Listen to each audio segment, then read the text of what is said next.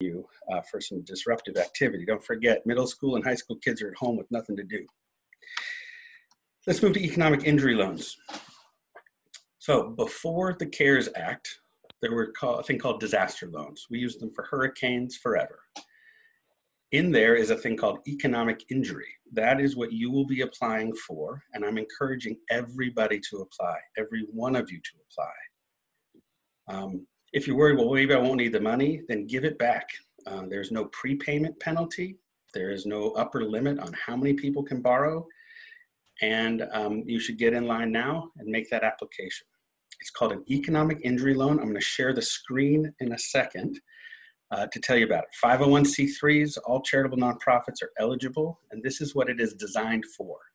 It's designed to supplement your lost income. So if your nonprofit was doing revenue of $40,000 a month, and now your nonprofit's doing revenue of $10,000 a month, it's a $30,000 delta, you would go to the federal government and say, I think I need $30,000 a month for 10 months.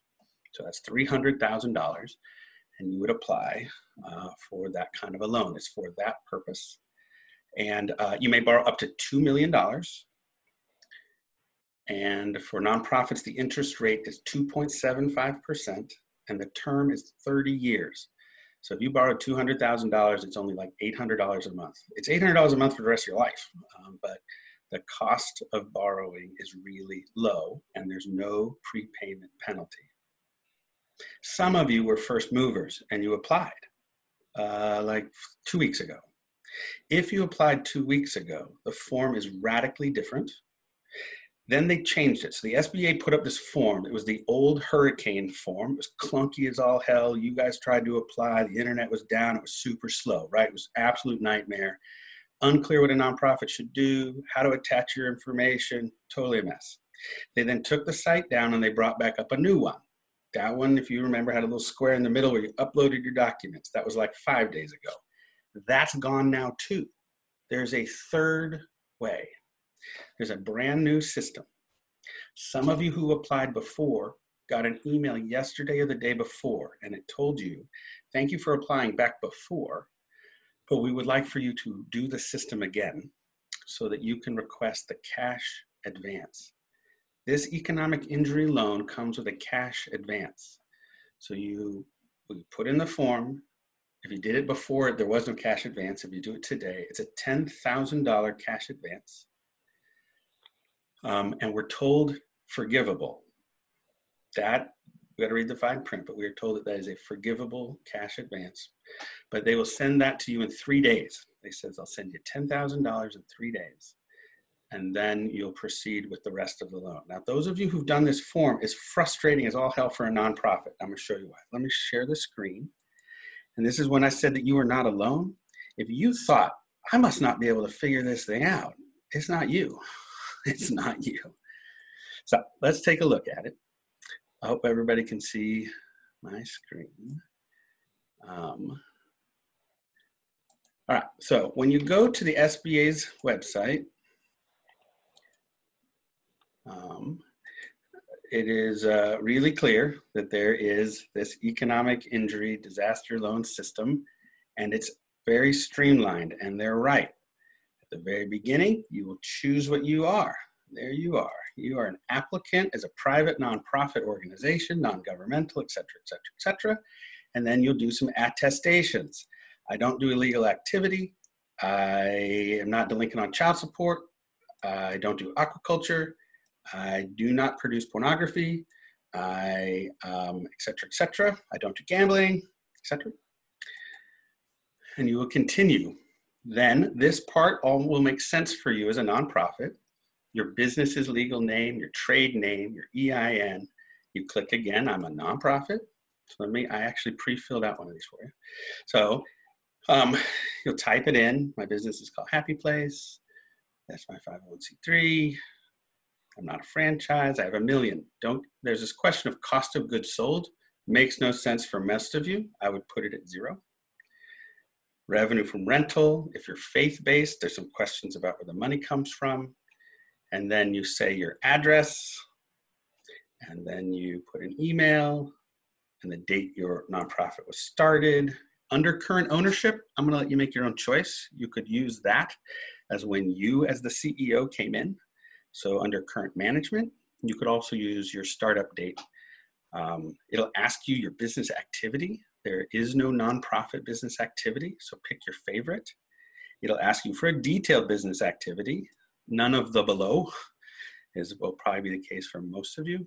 And you'll say how many employees you have. Still feels simple and easy. Here's going to come your problem. When they move to the third form, though nonprofits can apply, though we just saw where to push the buttons, you now have a problem.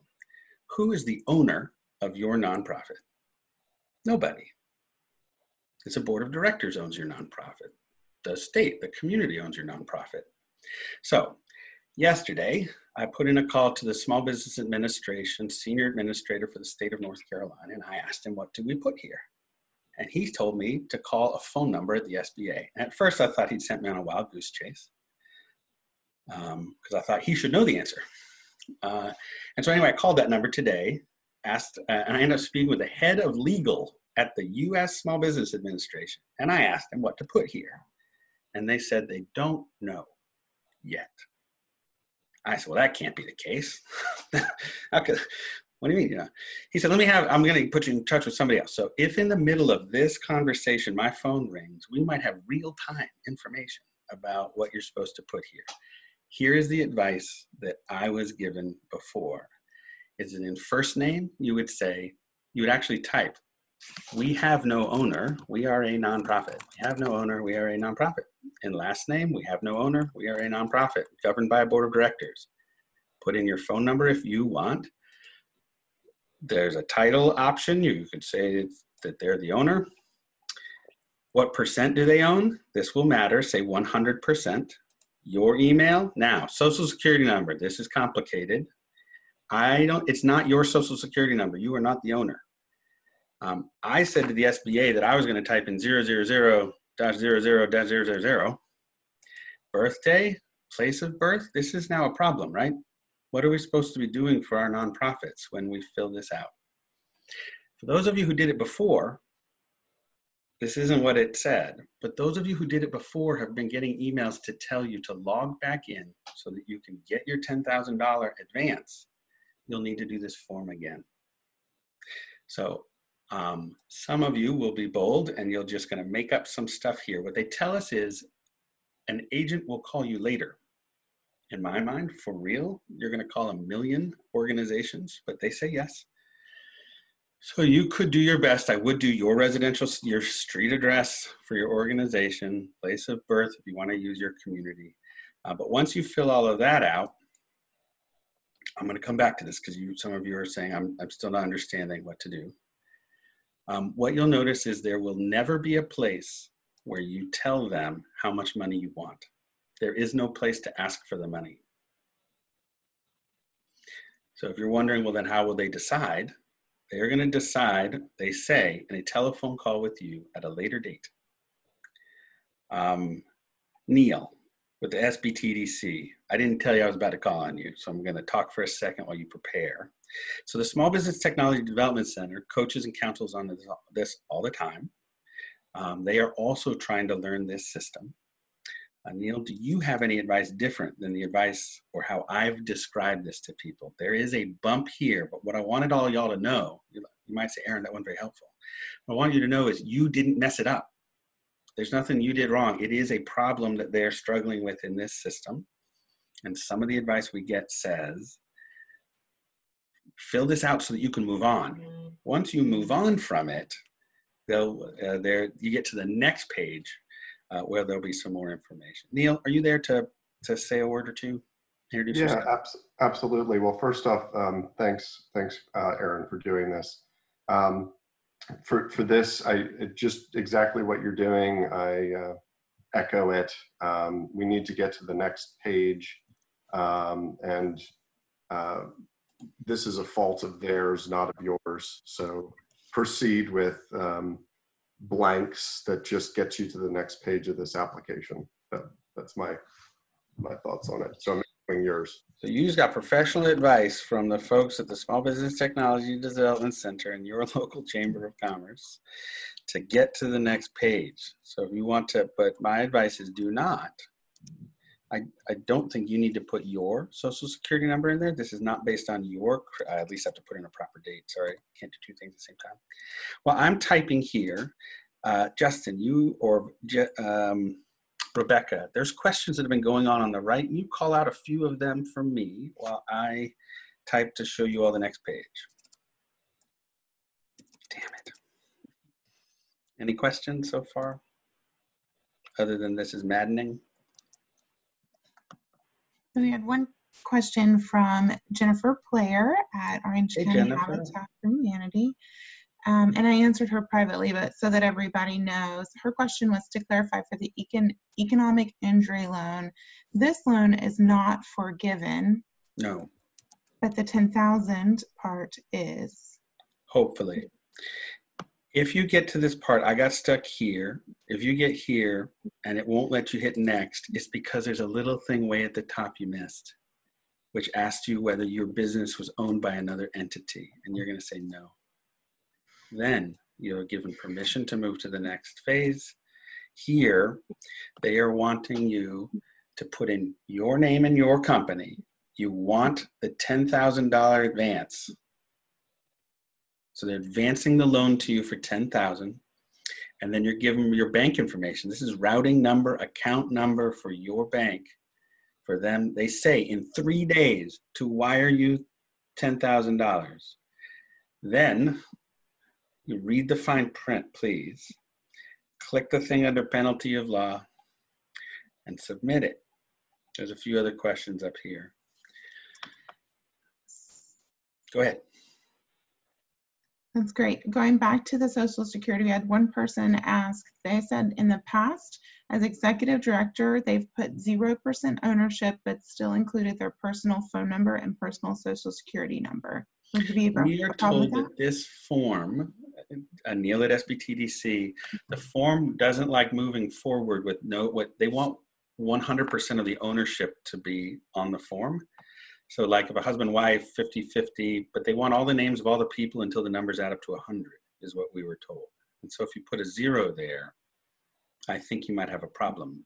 They want it to be 100% of the ownership, but you are just typing some, it feels ridiculous, right? You're just adding some things into that form that are reasonable and that will let the loan officer know that you know, under first name, it says we do not have an owner. Second name, we do not have an owner. So back to the beginning, if you weren't on at the beginning, this is the economic injury loan up to $2 million, 30-year term, 2.75% interest. The first $200,000 does not need to be collateralized.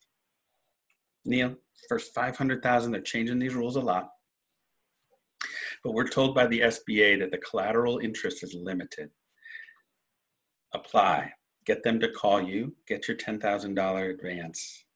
My advice is to get into this system. We have not completed ours because we are wondering about this nonprofit rule. Where to enter the things on that third section. I'm gonna guess the next 5 days, 7 days, more information will be known. If you did already apply, there are news stories out today from the SBA. If you did it on the old form just a week ago, they will want you to do it again. I do not have that officially from them, but I have that in news stories.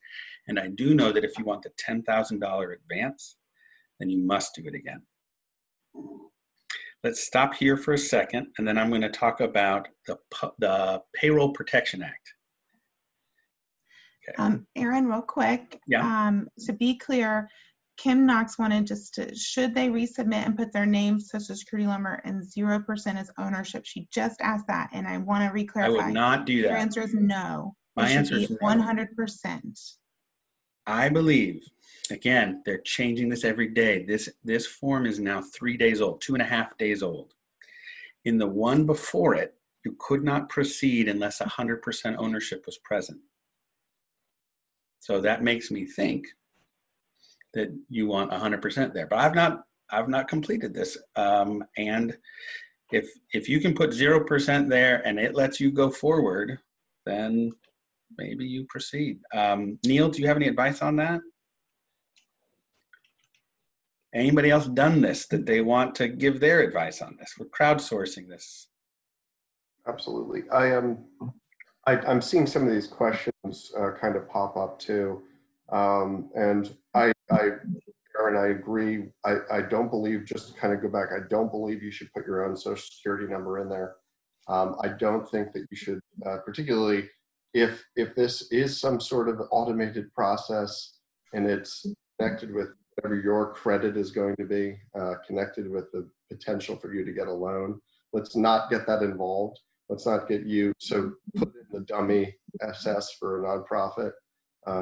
That's just my, just added 2 cents. I'll pass it on. The question is, can you put your EIN rather than the social security number? I don't think they're the right number of digits. Your EIN should be 8 digits and your social security number should be more than that. So I think you put a dummy social security number in there. Now, if you did it the other way, fine. Somebody will call you. They know this is a problem. Hundreds of thousands of nonprofits are making this application, all screwed up, right? All screwed up. We just want you to get to the next application. Don't get stuck. Don't not apply. You need this money, right? We want you to make the application. Worst case scenario, they ask you to do it again. But what we are hearing from the SBA administration, and I talked to them on the phone today, we are going to have more information tomorrow, which is their advice on the previous 2 forms were to dummy your way in it to get to the end. So you indicate that we don't have ownership, okay? There is a question about, can you do this one and also the payroll protection? Yes, I believe we've been told by nobody that you can't do both. And this one was available and thousands and thousands of people were doing it before the CARES Act came into being. So I can't imagine they now would retroactively. So I think you may apply for both. This one is to supplement your income as a nonprofit. The next one is to help you cover payroll. And Aaron, finally, do you know how much is required for collateral based off this particular one? So what we heard from the SBA professional who presented just 10 days ago on this was their collateral requirements are loose. They're going to be pumping this money as fast as they can into the system. Someone said, well, can I put something for collateral that I already used as collateral on a different loan? And his answer was yes. That when the loan officer calls or when you get more email about it, that conversation will take place then. But let's get you to that place of getting the telephone call. What will they want for collateral? I am uncertain. Receivables can be collateral. Future revenue can be collateral. They're instructed to be super flexible to try to get these economic injury funds out. Thank you, Bridget. Both EIN and SSN are, I was just counting badly, are 9 digits. Applications, sorry, and I know you can want to move forward. The applications you submitted 2 weeks ago will be voided, correct? I haven't been that direct with it. No. We've not been told that they will be voided. Here's what we do know. We do know that some of the people who submitted them 2 weeks ago got notification it was accepted, got a confirmation number, and Barbara Jessie Black, you're on here. We believe they also got an email yesterday or the day before that said, thank you for doing that, but since you applied, the CARES Act has passed, you are entitled to a $10,000 advance. If you want the advance, click here and fill the form out again. So we know that that is true. Some people did not receive that though, which makes me anxious that their thing is somewhere in the middle. And there are reports today from the SBA that they want people to go through this new system. I'm sorry, it's somewhat loose. It's somewhat loose. It's somewhat complicated. It's going to be bumpy. We're giving you the best information that we have right now. You will make a tough choice. You'll decide to wait until you're clearer, or you will decide to proceed. That will probably depend on the urgency of your own organization's cash flow. That means you will need to resubmit. Perfect. So I don't think they were voided. Barbara, are you here? Did you submitted 2 weeks ago? Did you get the email about the $10,000? Is she here still? Has anybody submitted, completed it in the original clunky form? Remember that 2 weeks ago? Anybody do that? Dan, did you get an email that told you about the $10,000? He did not. I can share with you. So I believe all of you, I have the email for most of you. If you did not get a direct email from me inviting you to this event, you heard about it from somebody else, type your email address into the group chat. We'll send back out information as we learn it. I will show you what that form should have looked like. If you did not get one in the last few days, that makes me a little nervous. Is anybody hearing anything different? Go ahead. Oh, there was a question that Jess Ayler spoke to in the chat that just came up again, asking if we wait to apply, is there a risk that the fund will be depleted and no more funds will be available? So I have mixed messages, so no promises.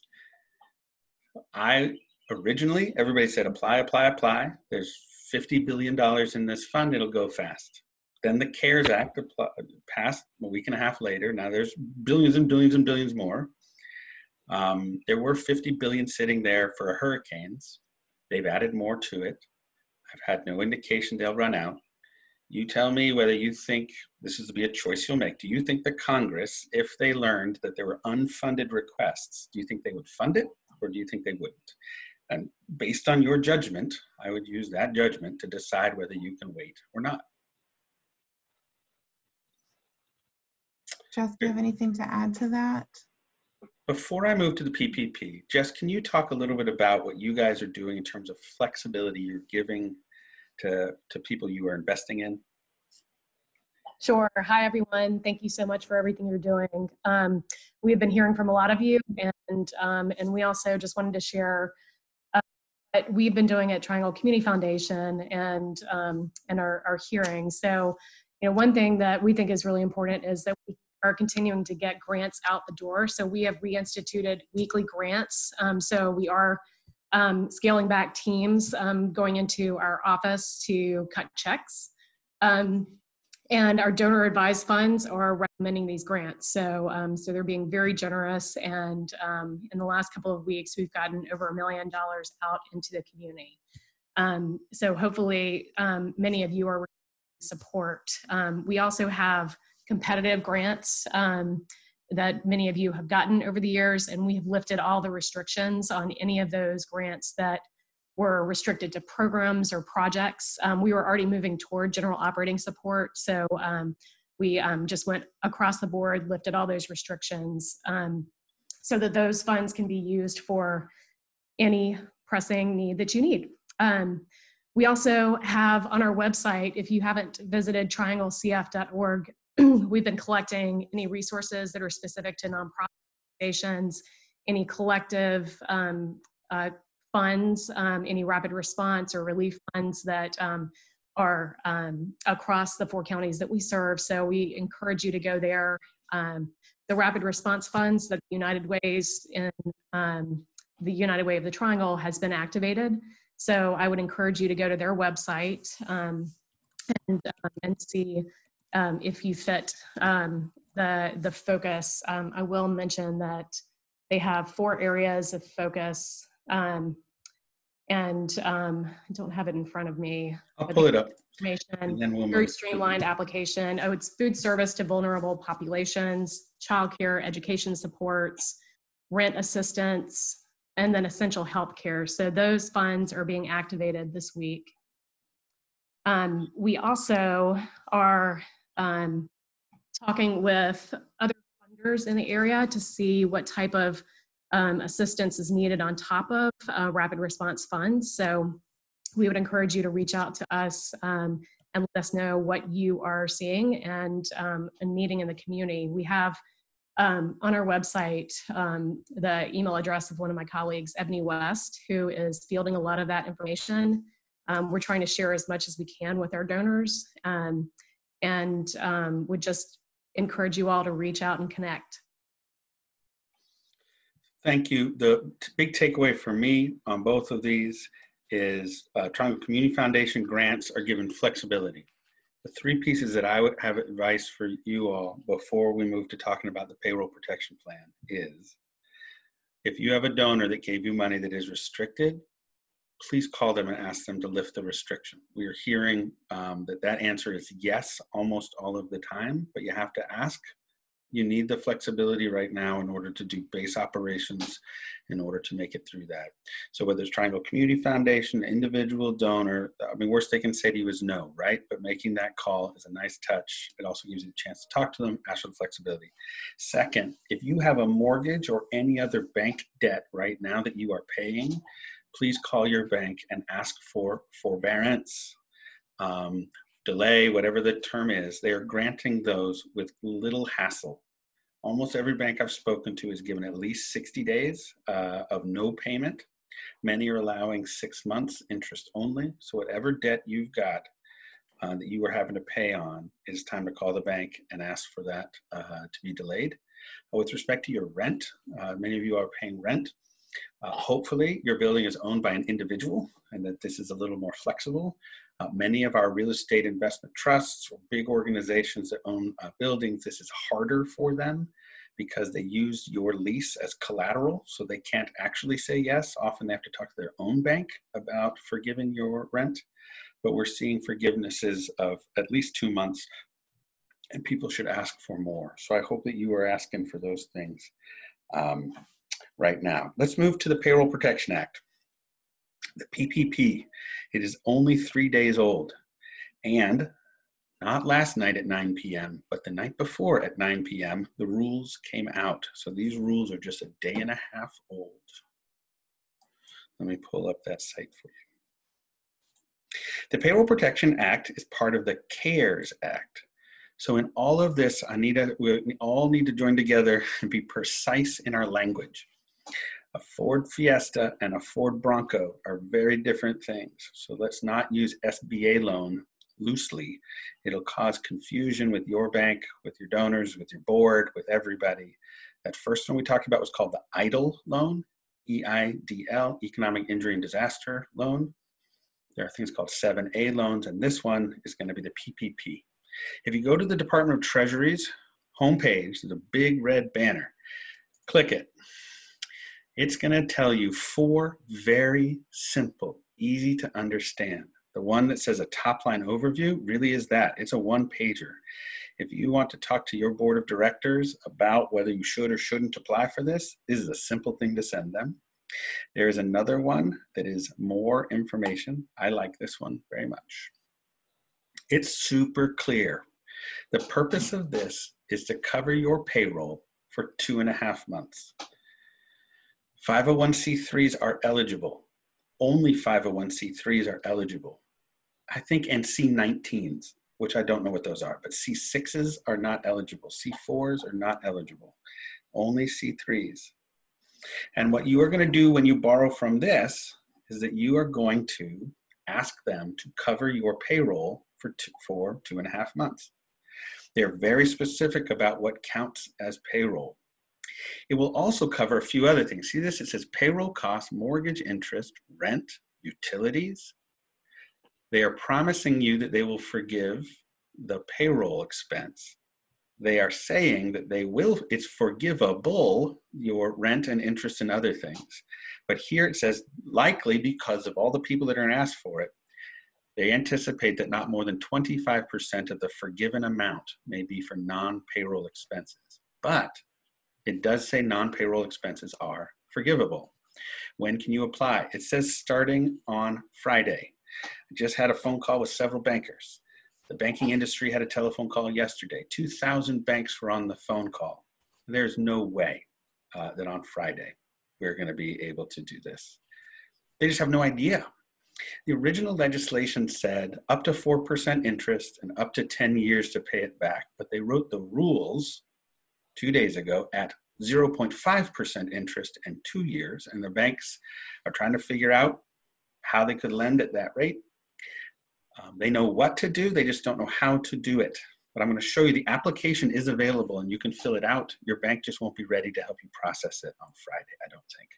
So all small businesses, all sole proprietors, all 501c3s can start doing it on Friday. There's more information about where to apply.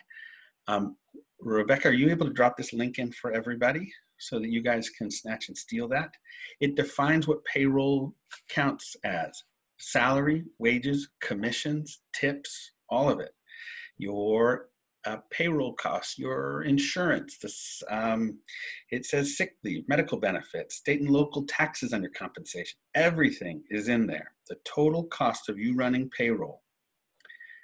And it says that they will forgive that if you use the money to pay payroll. Some of you may say, I already let everybody go. We already let our staff go. It says so long as you rehire them by June 30th, this will count. Some of you say, well, I might rehire them in June 30th, but we're still going to be closed. What will they do? They're going to get paid and do nothing? And the answer is yes. Yes, just like how unemployment works. They're either, unemployment paying you and you're not doing anything. They may be paying you to pay your people, even though you're not open. But this is to encourage you to bring your staff, to hold your staff on, even if there's limited work to do. And this is to encourage you to bring your staff back.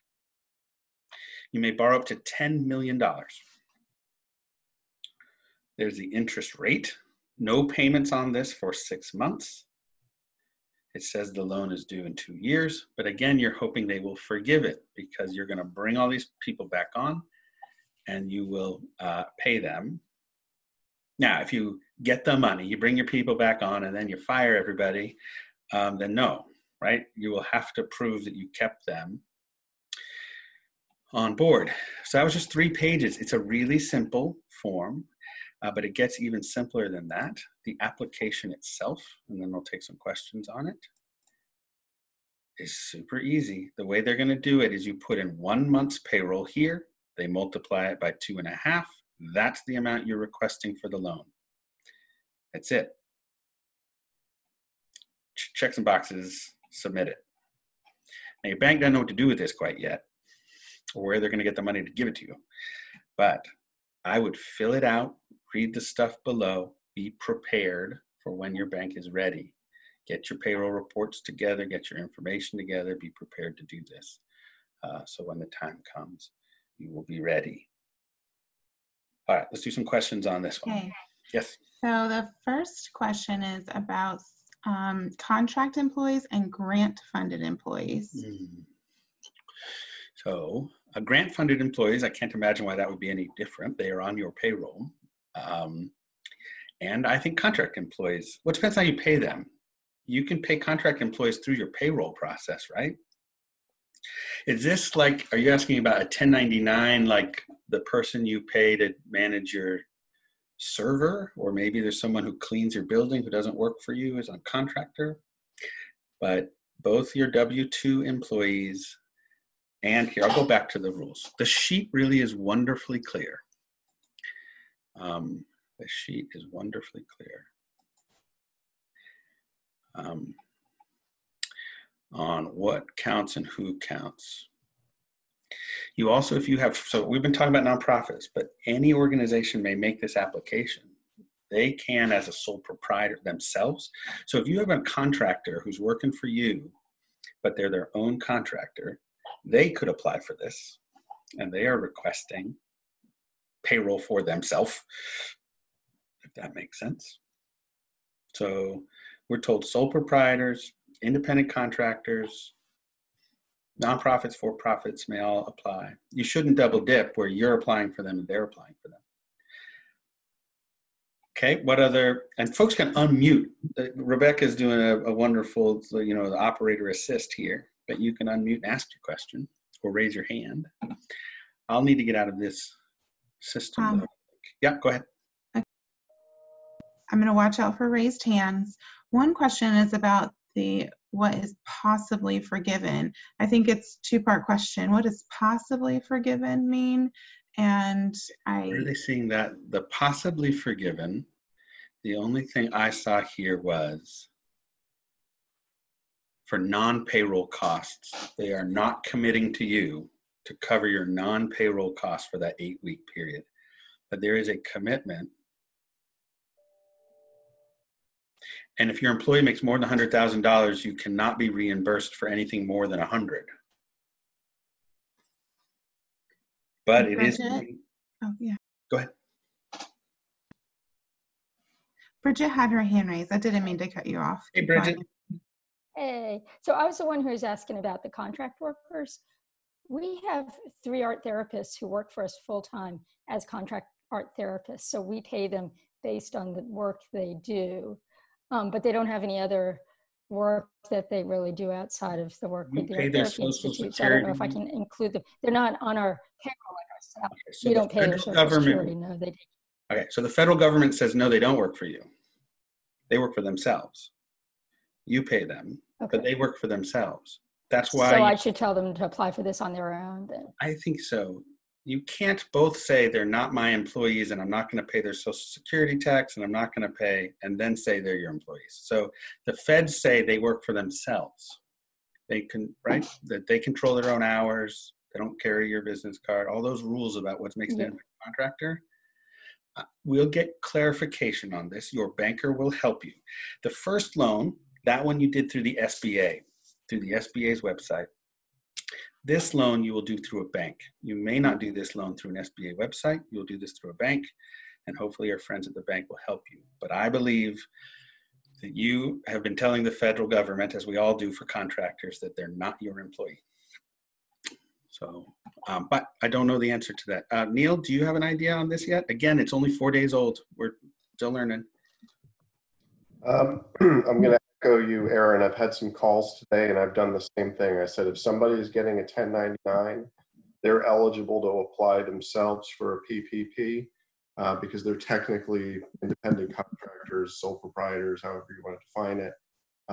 But the beauty of this is, yeah, that might be more paperwork, but what the PPP loan program is saying is that you're both covered.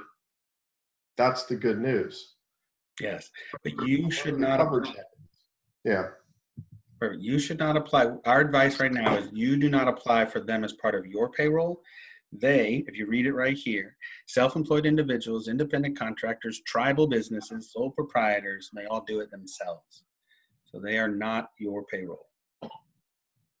And one thing I'll add there. Okay, we had gotten something from some nonprofit organization that or a group that helps nonprofits, that in their literature it said that we could include 1099 employees, but according to what I'm reading here, it doesn't seem like we should.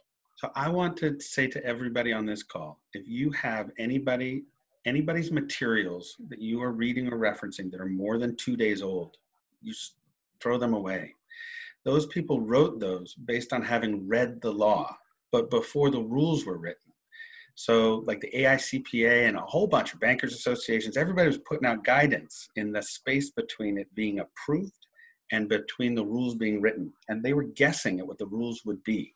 So some of those say it's a 10-year payback. Some of those say a 4% interest. Some of them say, but they didn't know until the night before last at 9 p.m. what the rules were. So check the date on whatever advice you're following and do not follow old advice. Neil, you want to add anything to that? Yeah, the one thing I would add is I had a phone call today with a nonprofit. One of the things that we discussed was there may be circumstances where a contractor, and you on the phone with one of them, may derive a better benefit if they are receiving unemployment from the state and both the Fed based upon the combined total. And that may be a better option for them than if they were to go and do a PPP loan themselves. So I think you have to take it you have to look at it and say, your suggestion is if you want these contractors to be working with you again in the future. You want, when we get through this, We want those relationships to be there. So I advise you is to bring this information to them. Say, look, I value like an employee, but by law, you are an independent contractor. Therefore, here's the PPP program information for you to evaluate. And at the same time, state it's worth you exploring what outcome would be better for you if you were to consider both state and federal unemployment benefits. So perfect. Let me hit a few questions. Maura, yes, we're all talking about 1099 employees right now. Those are folks that are not your W-2 employees. They work for you. They feel like they're yours, but they're not yours. They're independent contractors. Dan Meyer, you are 100% right at the Arts Center. If you tell them that your payroll is, let's see, the Chamber's payroll is $25,000 a pay period, or it's $50,000 a month, we then tell them 2.5 months to give us $125,000, but we only bring back half the people. Then yes, you won't be able to write off all that they gave you. You will only write off all that you spent on your employees. So if you can't get your employees back because they love unemployment or because they found another job, then you'll have to pay back. But that's just fine, right? Because you didn't spend it.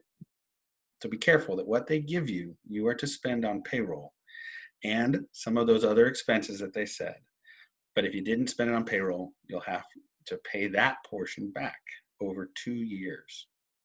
Yes, and Annie, the application is talking about ownership. Should we do the same thing on the SBA loan? That one I've not read as carefully. Let's all look at it together in just a second. Brace, your bank's going to have to help you. Brace's question is, would you add rent and utilities into the monthly salary field too? Pretty bizarre, right? They only give you one field to put the money, but the instruction says you can count rent. So I don't have advice on that. I think you will have to make a choice with your banker on that one. It's so back to everybody's asking the same question. Let me describe it again. What they say is, let's go to the exact place in the form, that the law will allow you to, that what is forgivable is some things other than payroll. But then they warn you that they may not forgive all of it.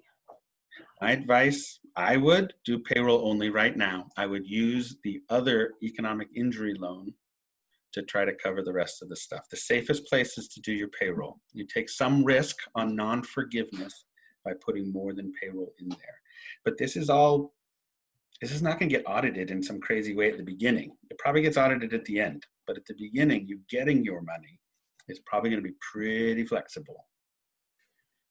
What other questions do we have here today? I'm gonna stop this sharing just so I can see you all again. What other questions do folks have, right? It's amazing what they are offering you. It is an incredible lifeline. It's not obvious on all of it on how to do it, but thankfully they allowed nonprofits to do it. You usually get cut out, right? So they tried to include you. They just wrote a terrible way for you to do it. So thanks for including us. Thanks for not providing adaptive equipment for us to use it. But we're just going to have to do our best, right? Do our best. Is it clear on the, it's 8 weeks of payroll. Well, it says 2.5 times a monthly payroll. That one, your bank is getting inundated. Get your stuff together. I would use a bank that you have a relationship with. Almost all local banks, there's banks that are SBA preferred, but that's most of them. You can reach out to us at the chamber or your local chamber and ask for that list. We also have contacts at every one of those businesses and can help you with that. Dan Gonzalez had one good question, Aaron, is a little bit back saying, what does it mean to certify that you need money for payroll? Does that mean you qualify only if you have zero cash assets or if you have reserves that you don't want to dip into? I think it is as it describes. I'm not aware of a standard for which you must meet to certify it. It is asking you in your professional judgment, do you need money for payroll? And you are saying, yes, I do. And that can be for policy, that you don't want to get into your line of credit yet, or that you don't want to use reserves. But I think if they ever come back to you and say, why did you certify that? You'll say, why? I think you have to have a reason. And the reason is because we're really concerned. Some of you are debating whether to let your employees go or to keep them and do the PPP. And you want to know, when would you get the money? General, make that decision. And we don't have a good answer for you. I have to assume that it takes a week and something, right, before your application even makes it through your bank. I've got to assume it takes 3 weeks for them to process. So where are you a month from now? And if a month from now, when you get the money, you want to try to bring them all back, can you hold on to them until then? Can you hold on to some of them until then? But I would make some assumptions that it is not coming fast, or it's not instant, and be prepared for that. And that's terrible. If the feds will do their federal supplement and add the $600 to a layoff person's weekly wage, then many of our folks will have at least a pretty strong safety net in unemployment. But my ask to all of you is keep close in touch with them, because you'll want them back. You want them back. What's on people's minds? Unmute yourself, ask your question. Some of you, those are faces that of great contemplation. Lisa, I'm looking at you. You guys are doing tough stuff out there, right? Some of you have gone to 50% pay for yourselves. Some of you have laid everybody off. I was just talking to Barbara, 5 staff are left out of 45. These are times of crisis. But it is, I just want to, and forgive me for speaking about it so dispassionately at the beginning. It is what it is. And so we're going to try to give you the best information we can to help you make it through it. What other questions? Put your hand up. This is Jennifer Player. I have a question that's not on the federal funding, but is around the town of Carrboro funding. I don't know if anybody has applied for that yet. But as we're talking about applications and what's applicable to a nonprofit or not, there was one particular document they requested from us that was a credit report. Yes, I know. And for lack of a credit report, they've asked for my personal credit report. Yes, I know. I was close to sending them because I want the funding so badly. And then I thought, that feels really odd. I don't know if anybody else has had that experience. So they asked me for advice about that. And I'm sorry that that's where you are on it. Originally, they wanted the business's credit report if they're lending to a business. And so briefly, you all can get a credit report. There's a Dun & Bradstreet does nonprofit credit reports. But if you went looking, I bet you can't find it. I went looking for my own, the Chambers. It doesn't exist, or it's hard to get. And then it has stupid things. There's no credit score. It's like fair and poor and whatever else. So they need something, Jennifer, to know.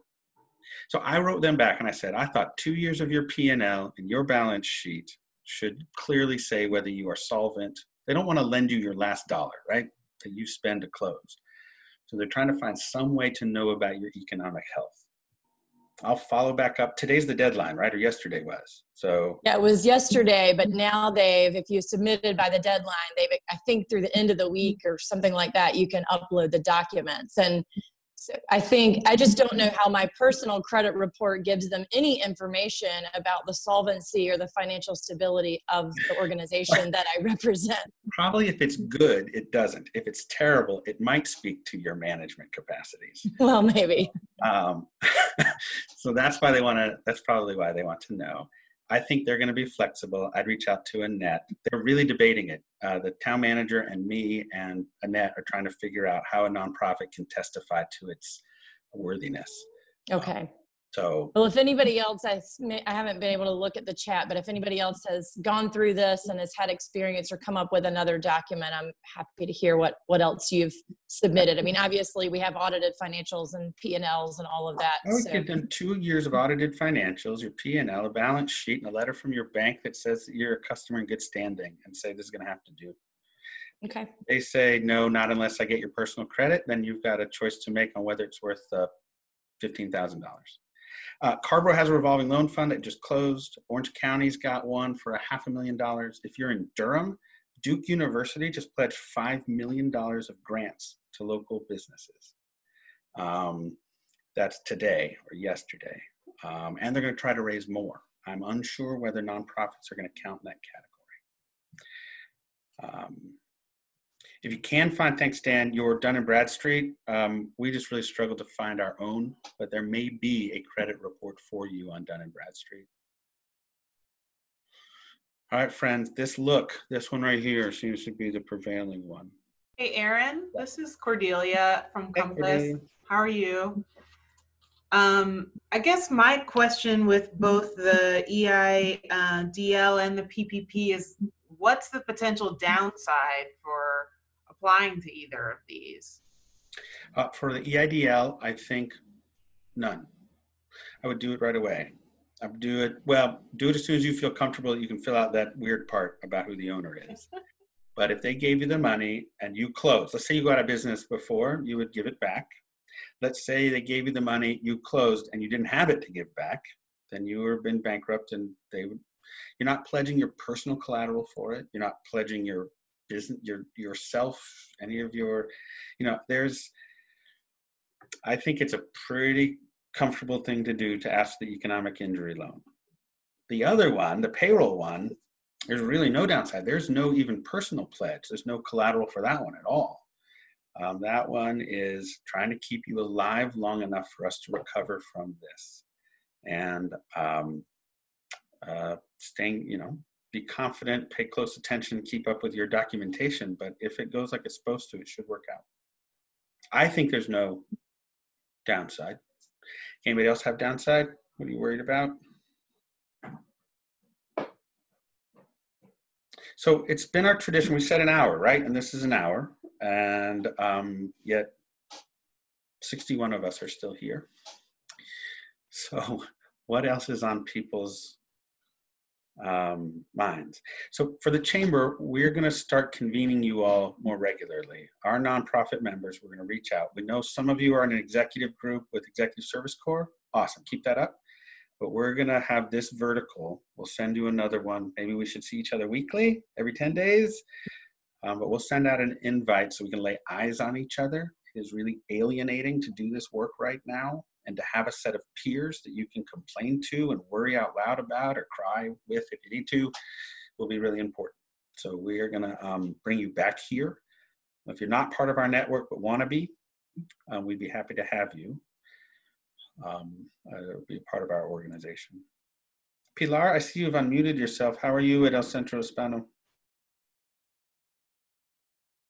You want to, maybe you didn't mean to.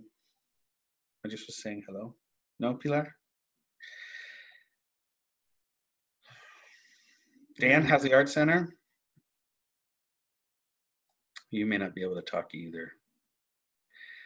I see we see your lips moving, but your microphone may not be working. You're unmuted, but I can't hear you. Kevin, Bike Works? Doing good, staying inside, except for yard work. Paige, Extraordinary Ventures?